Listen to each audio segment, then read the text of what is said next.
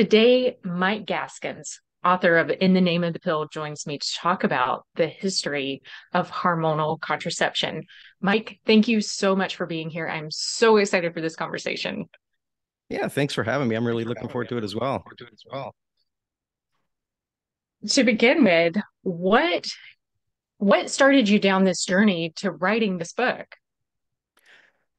Well, to go back, I think my first real interest as far as really diving into research on birth control started. I work in media and live events, and I was doing a live event on autoimmune disease for doctors of all different specialties, and it was continuing medical education for them.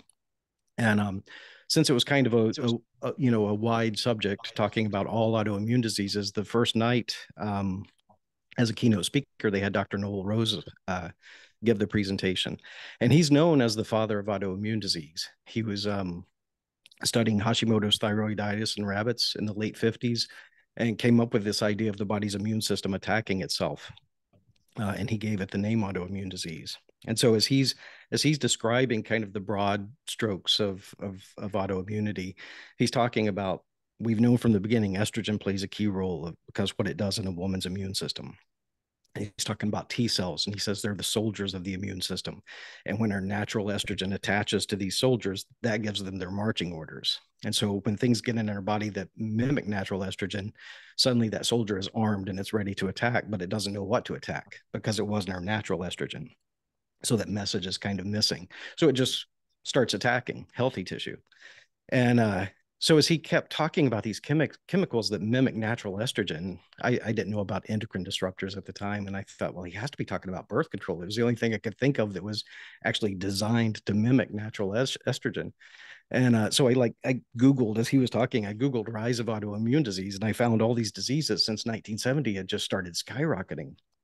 And I thought, wow, he's talking like this is common knowledge. Why haven't I heard this before? So I told the audio guy, I was like, I want to take the mic off him. I'm really fascinated about this. And so I went up to talk to him, and as I was taking his mic, I said, so what role does birth control play in the incidence of autoimmunity? And he said, oh, none at all. And I was kind of taken aback. I said that makes no sense based on everything you just said. It seems counterintuitive. And he doubled down. He said, no, there's never been any evidence linking it to any of these diseases. And I believed him, because he's the father of autoimmune disease. But I was still thinking about it when I got back to my hotel room that night. And so I picked lupus out of thin air, and I Googled lupus plus oral contraceptives. And I found an article showing, talking about a recent study that found that women who take birth control are 50% more likely to be diagnosed with lupus than women who don't use birth control. And I thought, wow, this is, it's a relatively new study. Maybe Dr. Rose hasn't heard of it. I'll look for him tomorrow at the conference and share it with him. So, I think I've discovered this thing, but I keep reading the article and I get halfway down and they've interviewed him, asking him about this study. And he says, well, this doesn't mean women should stop taking birth control. And for me, that was a real eye-opening moment, because I really questioned everything. It's like, why would he lie to me? And is he in pharmaceutical pocket? What's what's going on? Why would he insist that there's no research? And I kind of dived into the rabbit hole after that and started looking at all these different diseases that we never hear about that have been tied to birth control. And incidentally, a lot of them still aren't even included on patient information pamphlets that come with the pill. So women who do want to be informed and make an informed, decision aren't given that opportunity because so much of this research, I mean, there's mountains of evidence and it's still not included. And I'm fortunate enough to have been asked to join a group of physicians. A lot of people way smarter than me. A lot of them are, Ivy League professors and things of that such, MDs and PhDs. And we've petitioned the FDA to change their language in their patient information pamphlets. Wow, that is incredible. So, so much of what you just said resonates so strongly with me because uh, my background, I am a scientist and I talk about endocrine disruptors all the time. And it seriously, and just as part of like Rain Organica's message, and Rain Organica is a relatively new brand on the scene. It was launched in 2020, but that's what did it for me. It was all of a sudden there was this switch, there was like this little voice in my head going, you are voluntarily taking the biggest endocrine disruptor known to man every single day, right?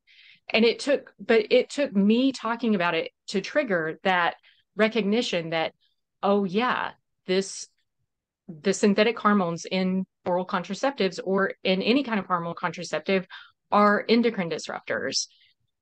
So, but I love what you just said. I love that you're petitioning the FDA with this. Can you talk a little bit more about that group?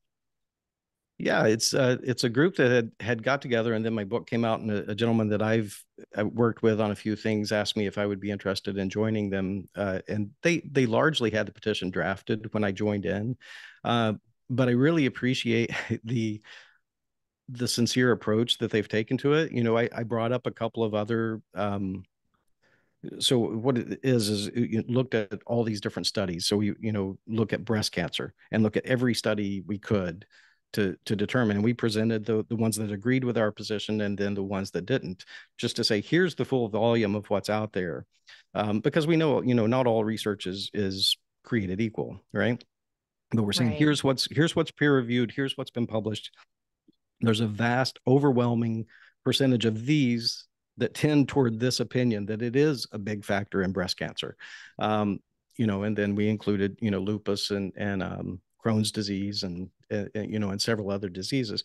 And then we also petitioned to remove Depo from the market just because there are so many options out there, and Depo is just so much more dangerous and causes so much more damage and injury to women who take it that there's no reason to really even have it on the market. So that's kind of the gist behind it, and it was 4 years ago we submitted it, and it's very slow going with the FDA, as you might expect.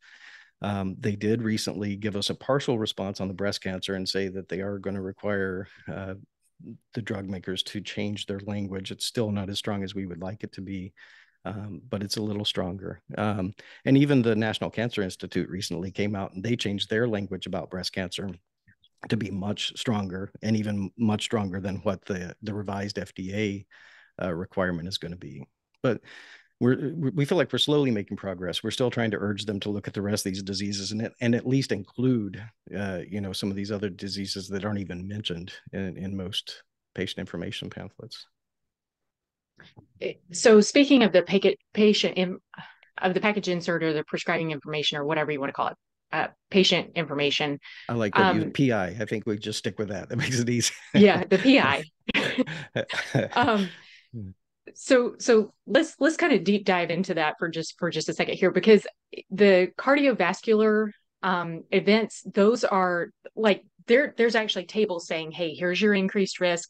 Breast cancer, I feel like they do a decent job already, but some of these like gallbladder disease, autoimmune, um, diabetes, the link there, like could we maybe talk about some of these other like broader class? I mean, especially autoimmune and gallbladder.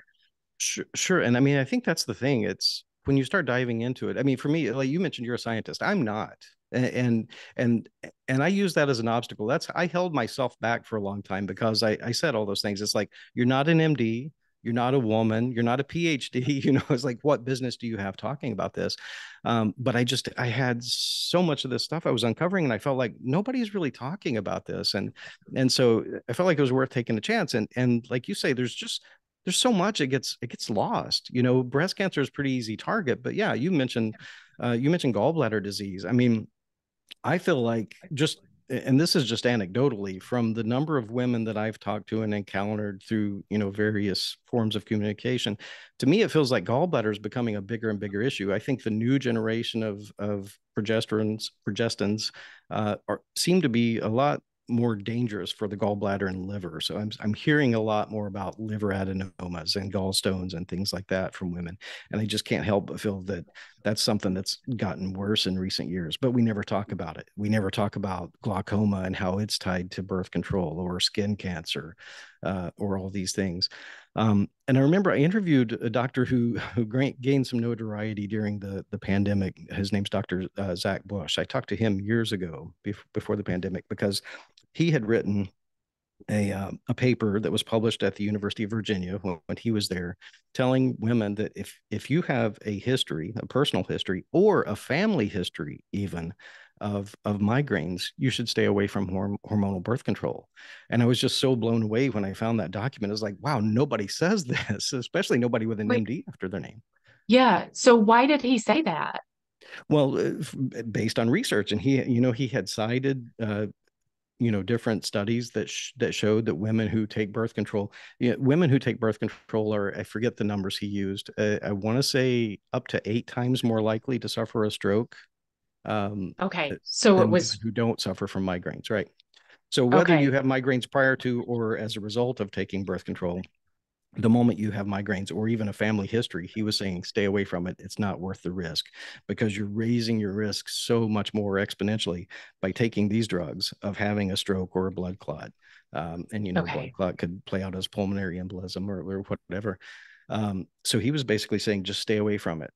And so when I talked to him, I asked him, I said, what made you specifically focus on migraines?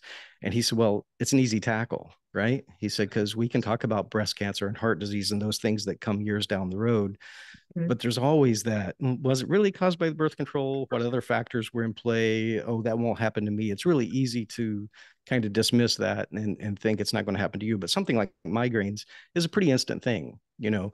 If you're already suffering from migraines, it's easy to say, stay away from these drugs. Or if you take it and start having really bad headaches, it's pretty easy to recognize that immediately and determine cause and effect. So for him, that was why, that's why I think a lot of these kind of instantaneous things are pretty easy targets to go after and say, hey, this is what, whereas something like gallbladder or the other things we Yeah. discussed, they're not as easily associated, and because of the time and latency involved, it can be easier to kind of dismiss it and say, well, maybe it wasn't that.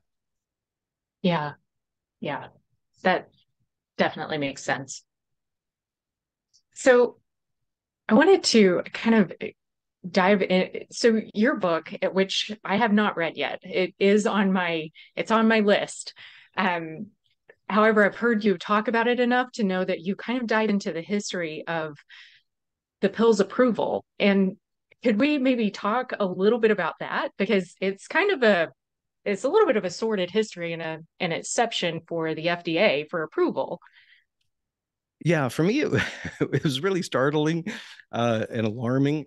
So just not to get too deep into how I got there, but I contacted, there's a gentleman named Morton Mentz who wrote a book in 1969 called The Pill, An Alarming Report. And he was a reporter for the Washington Post, and he was often on Face the Nation and everything. I mean, pretty big credentials for a journalist. And he had covered the Supreme Court. And then when the pill came out, he started covering the pill. And he wrote a lot of wonderful articles diving into, questioning the safety and how did these things get approved and things of that nature. And then he, like I said, he wrote the book. Well, I found an email address for him. And I thought, I'm going to try it and see if it's still active, and emailed him. And like within 10 minutes, he said, I'd love to talk to you. He said, but I'll warn you, I'm 93 years old and I've forgotten mountains of stuff.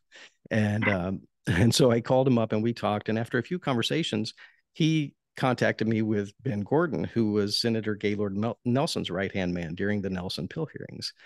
And he was 102 when we met, but still sharp as a tack. I could not believe his memory. So I went and met with him several times. Every time I would go to DC, I would go and meet with him. And he ended up giving me his hard copy of the congressional hearings. And so that's, Wow. for me, that's kind of how I got into the history. I wasn't really looking into the history that much, but I just kind of fell into it. And then once I had the Nelson Pill hearings and started reading through that, it blew my mind, really, and it still does. The fact that these drugs were approved and they've still not been proven safe to this day, they've never been proven safe, and yet they were approved. And when I started diving into it, it was almost, I had to wrestle with, do I want to stay away from this subject or do I want to dive into it, until I had enough evidence. Because when I first started realizing what was happening, I thought this sounds conspiratorial. This could make me sound like a whack job, but it's true. Sometimes conspiracies really are true, because at the Nelson Pill hearings, you had several leading physicians and FDA regulators who admitted that they changed the benefit to risk paradigm for this drug. The benefit to risk is supposed to be solely focused on the patient, but to get the pill approved, they looked at the benefit to society versus the risk to the patient.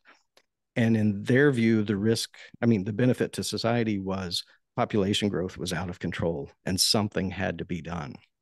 And so they were willing basically to take the chance on sacrificing some women in order to reduce population growth because they felt like it was such a threat to the planet. That,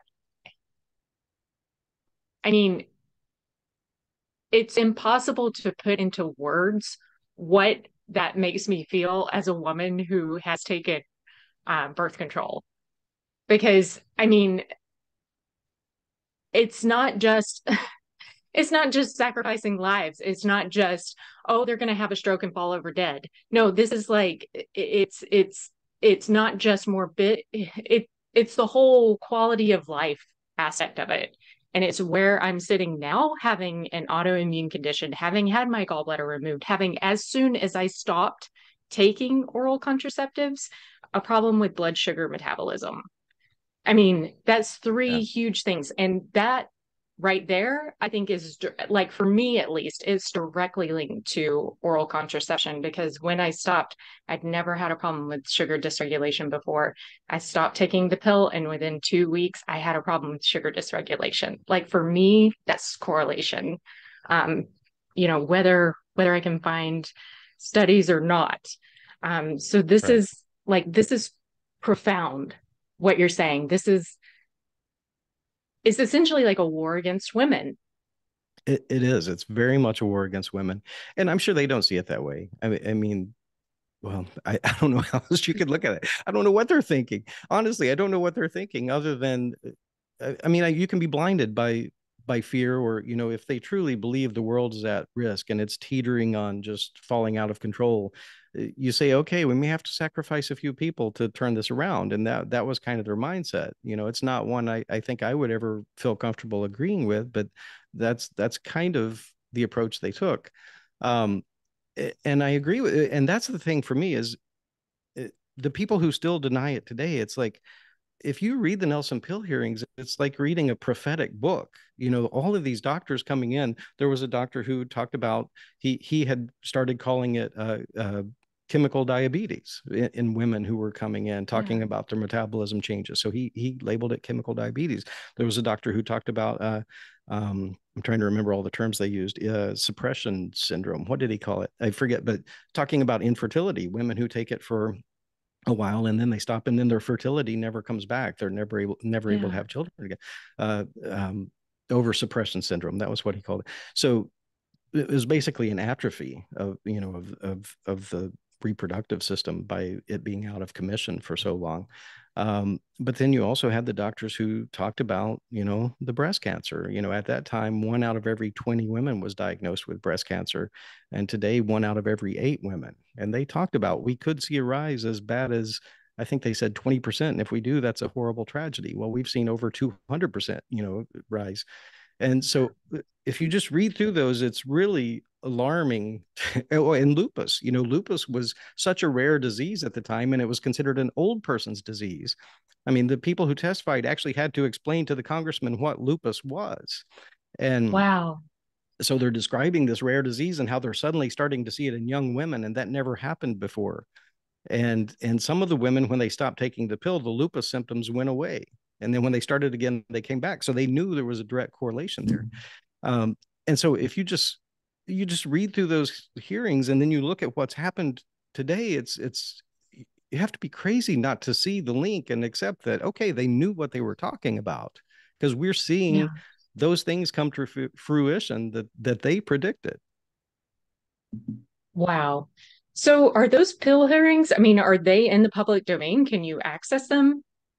Um, I believe you can. I can't remember where it is. I know there's one woman who her daughter had died from blood clots very young, I think 19 or 20 years old, and she was a real firecracker, a real go-getter, and she went to, I think it was Bernie Sanders' office, and was able to file a Freedom of Information Act. Um, and they got them released. I think there were a couple of pages that were omitted when they released. I don't know if that was on purpose or by accident, but they are available somewhere. Um, I'm sure if you search online, it's probably relatively easy to find. But Okay. I just can't remember the exact location right now. But Okay. yeah, it's a fascinating read. And the name of the I don't know if it's released under Nelson Pill hearings or not. The name of the overall hearings was competitive problems in the drug industry. And so the Nelson Pill hearings were a short part of that overall hearing. But yeah, Okay. it's definitely worth looking at. It's really fascinating to look at what the doctors back then were saying about the pill. Okay. And as part of that research, you uncovered, or maybe, I mean, maybe as part of those hearings, you unearthed some really interesting stuff just related to like blood plasma. Yeah, so so in the book that I start out the chapter, I talk about these doctors who at the University of Pennsylvania, they were in the operating room in 2008, and the anesthesiology received in anesthesia sorry anesthesiologist received a unit of blood plasma that was a vivid green color, and plasma is usually straw yellow. So he was taken aback by it, showed it to the other doctors in the operating room, and none of them had ever seen anything like it before. And so they rejected it and had the blood bank, even though the blood bank told them it was fine, they rejected it and asked them to send a new unit. But they took pictures of it, and afterwards they showed it around to all of their, all their coworkers, all the other doctors in their section. 30 doctors showed it to. None of them had ever seen anything like it. So they were really curious about it, and they started looking through the literature, and they could find nothing on green plasma in all of the literature except 40 years ago. They found several studies that were being done back in the late 60s looking at green plasma, trying to get to the bottom of it. And some of those studies, showed that, it started appearing when women started taking the birth control. All of a sudden, they were getting these units of green plasma. So they associated it immediately to these young women. They finally figured out what was causing the green color. It was this elevated level of ceruloplasmin in their serum. And so ceruloplasmin carries copper throughout the body, and that's kind of its primary function. And it's got a bluish tint to it. So when you have this overabundance of this blue protein inside the straw yellow plasma, you've suddenly got a vivid green plasma. And so that's what it was. But these doctors were the doctors at Penn were curious. It's like, why has there been nothing else done for 40 years? Well, there was a letter from Barbara Seaman, who was a feminist back in the late 60s, who wrote a book called The Doctor's Case Against the Pill. And she had also written a 6-page letter to Senator Gaylord Nelson when he started his hearings looking into the overall drug industry. And she's the one who asked him to look at birth control specifically. Um, and so in her 6-page letter, and so this is kind of where the story began for me. I had read her letter several times as I was writing the book and doing my research. And when I had my book just about ready to publish, there was one chapter I felt was a little weak and didn't quite fit. And I felt if I took it out, it was like the book was incomplete. And I was trying to decide what to do. And I decided to go back and read her letter again. And I got to the very end, and she said, and what of this green plasma we're suddenly seeing from young women? Doctors at Stanford have said there's nothing to worry about, and they're telling them to use it in transfusions. But what if we find out later that this was causing problems to people who never took the pill because they were receiving these plasma transfusions? So it jumped out at me when I read the letter. I don't know why I had never noticed it before, but when I'm reading the letter this time, I'm like, green plasma, what is it? So that caused me to go in and do the research. And I found these doctors um, who had gotten the unit in their room. And so the other question she had was, why, Barbara Seaman in her letter, why have doctors suddenly been having their financing pulled? So that kind of explains why all of these studies all of a sudden ended in 1969. That all the funding dried up for any studies looking at green plasma. So, Wow. you know, you can draw your own conclusions why they might suddenly stop looking at this very curious thing that's happening. But they dried up. Was it government funded studies? Um, she wasn't clear on that. I'm Okay. and I'm not sure what the state was back then. I'm not sure how much drug companies were funding actual research compared to today. Um, but either way, their funding disappeared, and so the studies Yeah. disappeared. And Okay. so for me, that was a big, that's one of those things you can really point to and say, okay, it's hard to deny something at least unusual is happening, if not nefarious. It's it's hard to explain how you could have all these studies looking into green plasma and all of a sudden they disappear. And there's still several studies looking at ceruloplasmin and how elevated levels and elevated copper levels affect women, in the past 40 years. They just don't tie it quite as directly to the green plasma, which is too easily tied to birth control. And I think that's part of the reason. But there are several studies that show that elevated ceruloplasmin levels and elevated copper levels lead to anxiety, depression, infertility, hair loss, a lot of the same types of things we see associated with birth control use. Um, and beyond that, the other question that Barbara Seaman asked seems to kind of answer it, because I had never heard of TRALI before. I don't know if you have. Have you heard of No. it's transfusion related acute lung injury? They call it TRALI. Okay. And so the first case, let me see if I can find the date. I want to try to get these. So the first fatality, attributed to TRALI was in 1992, and TRALI is uh, it really quickly became the leading cause of death among transfusion patients. And so what was Wow. happening was they determined people were receiving in their plasma transfusions were receiving antibodies that weren't natural to their body. And these antibodies were causing their immune system to kick in and basically kind of reject the plasma that they had been given. And so they were having an alloimmune response as opposed to people whose bodies build these antibodies, internally, and they get an autoimmune response. So TRALI is an alloimmune response Okay. and so they determined that TRALI was being caused primarily from donations from women. Okay, and so in 2003, the United Kingdom moved to a male predominant policy in their blood donation. So the preference was, especially in plasma, to go with male donors only as much as possible. Wow. Right. And in 2007, the United States followed suit. So since 2007, the United States has had a male predominant policy as far as plasma donations, because they, like I said, they've figured out that TRALI is being caused from female donations. And so at the time, their original hypothesis was that women who get pregnant develop a certain amount of antibodies because of the father's proteins in the body. They build up a certain amount of antibodies, and those antibodies could be in the plasma. Well, what they didn't look at is, even this was discussed back in the Nelson Pill hearings too, there were antibodies in women who were taking birth control. You can't develop an autoimmune disease without certain antibodies being developed. So that didn't even enter the discussion.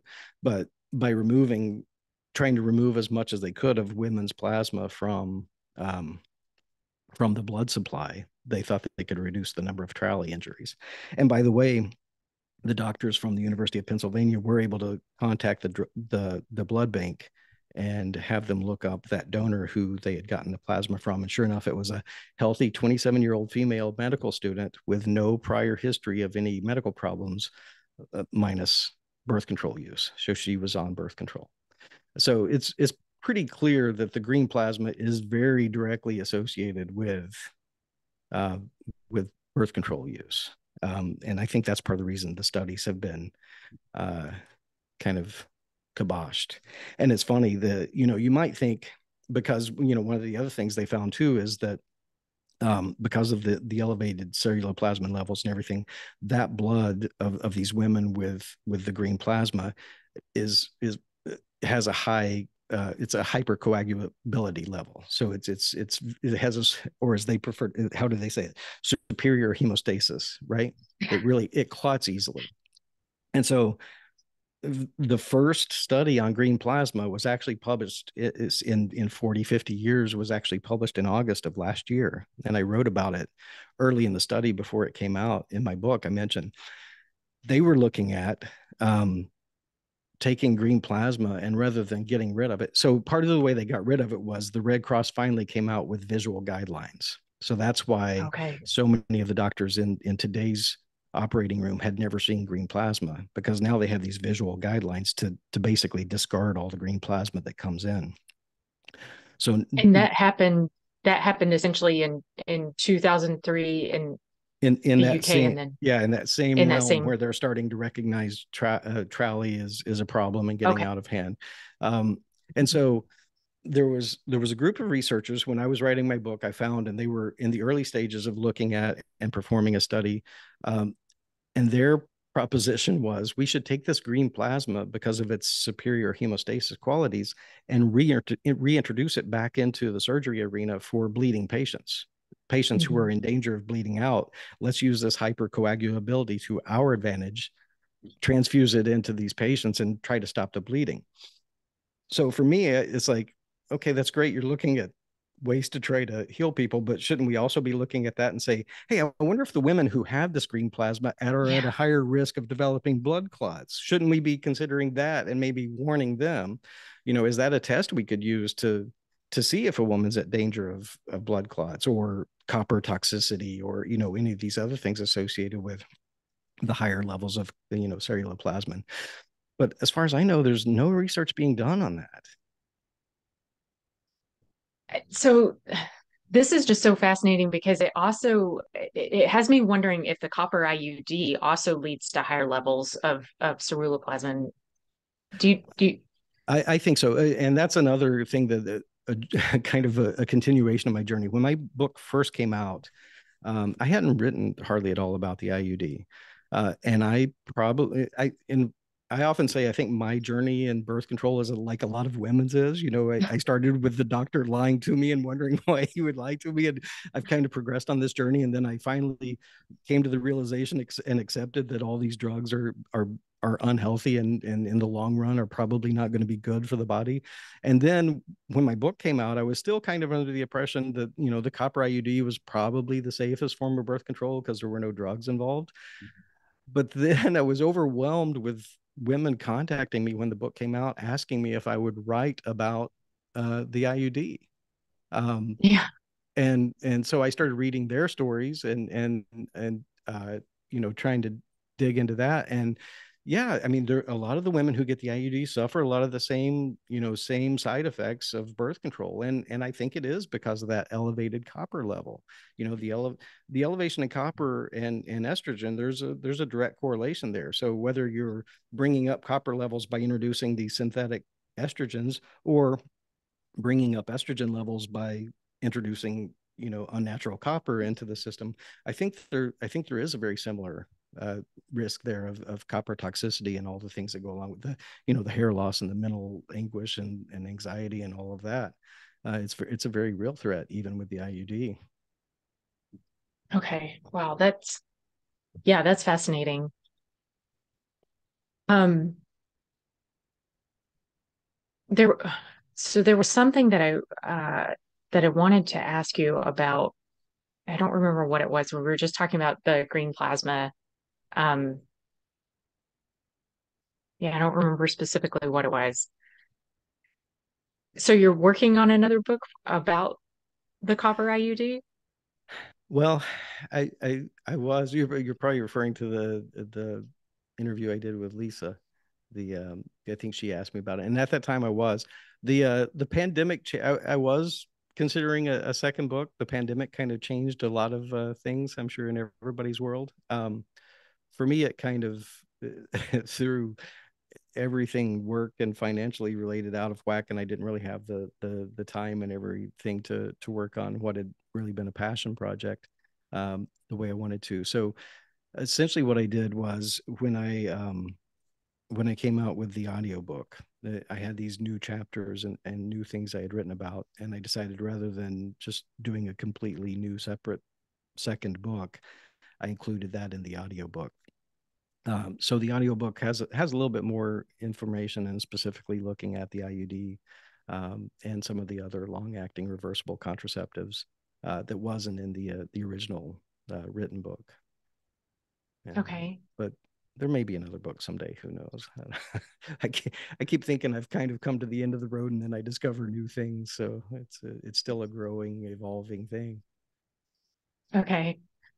So you mentioned earlier liver adenomas. Could we maybe spend a few minutes talking about that? And then the other thing that this is new on my radar, but a specific type of like brain tumor known as meningioma. Have you come across that? I've come across it. I actually Okay. have several little clippings saved in Evernote and keep thinking I'll dig into it one day. And it's just one of those things I haven't. It has. I guess it hasn't. I haven't come across enough of it that I've. It's made me want to dive into it. Uh, but I do. I have definitely seen it pop up. Um, the liver adenomas. Yeah, that was something that came up. Really, there was some discussion of the effect on the liver in the Nelson pill hearings and adenomas, and then on the pill follow-ups. There was talk of that, but for me, it came onto my radar when, and specifically, I had one young woman reach out to me and share her story with me of she had been on some of these fourth generation progestins and developed liver adenomas, and it was the one was so large that the doctors were afraid to remove it because they told her um, there was just too much risk of if they tried to remove it, she could die on the operating table. But she also ran the risk of any day she could wake up and it could rupture and she could die. So I think she was 22 years old. At 22 years old, she's waking up every day knowing it could be her last day, and there was really nothing she could do about it. Surgery wasn't an option. And so I shared her story and then started looking into it. And again, it's one of those things I feel like I'm hearing more and more with these fourth generation progestins. So it seems like it's a problem that's only gotten worse. It definitely hasn't gotten better from the first generations of the pill. Yeah. Did do you know so if she stopped using contraceptives, do you know whether or not it kind of started to reverse?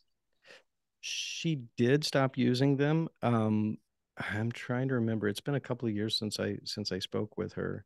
Um, I don't think they were shrinking any, but Okay. she had kind of she had kind of the last time I spoke with her, she had come more to terms with it and just, okay, I've made it this far. I'm just going to go as far as I can, and I'm not going to let it control my life.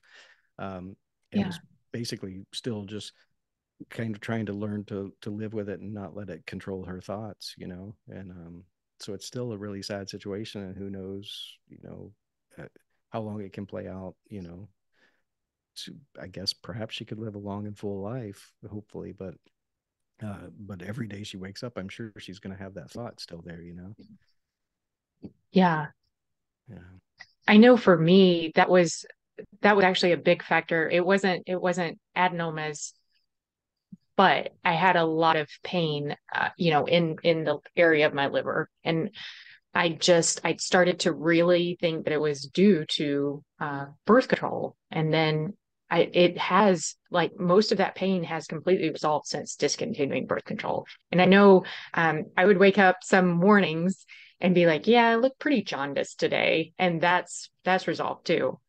Right. Um, so Right. I think if there's a good news to it, the good news that is that a lot of the issues, a lot of the side effects for most women, they are reversible. When you stop taking it, there are a lot of things, like hardening of the arteries. Your risk of hardening of the arteries grows. I think it's 40% for each decade you take the pill. So there are things that are kind of always going to be with you that you've increased the yeah, risk. But there are a lot of things too, even if you're filling them, migraines or whatever, that for a lot of women they go away. Or like I mentioned earlier, if you're not predisposed to lupus, those symptoms may go away. It's basically a drug induced kind of lupus, and they may go away after you stop taking the pill. So I think there is a hope for it turning around for a lot of women. But I will, that makes me want to add a disclaimer. I've had so many women that I've talked to about autoimmune diseases like lupus, multiple sclerosis, Crohn's disease, or whatever. And when they, when they look at that connection and consider the timeline of when they started the pill and when they had their first symptom, it's like, oh yeah, there's no denying this. This is it. And then I'll talk to them later and they'll say, oh no, I talked to my doctor and he said it's genetic disease, so it couldn't have been caused by the pill. And that it Yeah. drives me nuts, but that's a common thing. Doctors will say, oh no, it's a genetic disease. But yeah, you have to be genetically predisposed to the disease. But and that was one thing Dr. Rose mentioned in that very first, lecture that got me interested. He talked about, yes, you do have to be genetically predisposed, but environmental triggers, we're learning more and more, are the key to them actually initiating and becoming a problem for these patients. So yeah, you do have to be genetically predisposed, but that doesn't mean the pill couldn't have caused it. So Yeah. Um, so the other one thing I'd like to circle back around to, you mentioned the mhm. reproductive, and sometimes that just doesn't return at all. Um, with that, so I think there's kind of two things that at least I've seen, and I don't know, what you found in your research, but both the levels of sex hormone binding globulin, and then the second one is just the pill, or well, hormonal contraception alters the cervix itself, so it transforms it, so it's not as like it's really not as viable as it was. Right. I haven't done a lot of research on that. I know I I was I did an interview with Dr. Sarah Hill, and I think she did some research on that. And she had some. Okay. I haven't I'm kind of the same boat. I haven't read her book yet, but I've heard and read enough of her stuff. I'm familiar with what she's researched, and it's yeah, that's an area I haven't really looked into, and but I think she would be a good resource. Um, it's funny. I don't know why that you said something earlier that made me think about. I wish I wish sometimes when women talk to me about so many women are prescribed birth control for things other than preventing pregnancy, like PCOS and endometriosis, and it always leaves me wishing I was more knowledgeable on helping walk them through other options and things like that. But Holly Griggs Ball, I was talking to her about it once, and she was like, "You don't have to. There are so many great resources out there. All you have to do is tell them there is another option. You don't have to take the birth control pill for everything. Look into natural options that are out there." And so yeah, so I'm so thankful that for these things that I haven't researched and everything, it seems like there's always an expert out there who's done fascinating work and can help guide women better than what a lot of their doctors are doing. Yeah, I agree. Well, I'm so glad that you attended that lecture with Dr. Rose, and that this all happened. Um, because yeah, I think your book and I think your message is very valuable to every woman out there. So thank you so much for your time. As we start to wrap up, is there anything else that you would like to share? Well, just what you just said makes me recall, I mentioned earlier, how I put up these obstacles for myself for a long time, and saying, you're not a doctor, you're not a woman, you're not a PhD. And so I kind of stopped myself. And because I work in video for a long time, my first thought was that I wanted to do a documentary. And I kept feeling like I need to find a woman to partner with me on it because it can't be a man telling this story. And I think those were horrible obstacles for me to put in my own way. And I'm thankful. It was the Nelson Pill hearings. Carrie Love had written an article for Hormones Matter, and I read it, and she talked about the Nelson Pill hearings. And I was like, wow, somebody else who's writing about the Nelson Pill hearings. And I contacted her and had a great conversation. And she was the one who said, hey, would you be interested in writing some articles about this stuff that you're finding? And I said, yeah, if you think anybody would want to read it. So she put me in touch with Chandler from Hormones Matter, and I started writing for them. And it was so great because I had all this. It was so cathartic in the first place for me just to finally be able to be releasing some of the stuff I had been finding, but also just to let go of that, all of those obstacles I had put in my own way, to say, okay, people aren't going to, they're looking at what you're offering and they're seeing the value in it, and they're not questioning who it's coming from. They're weighing it based on Yeah. what you're saying.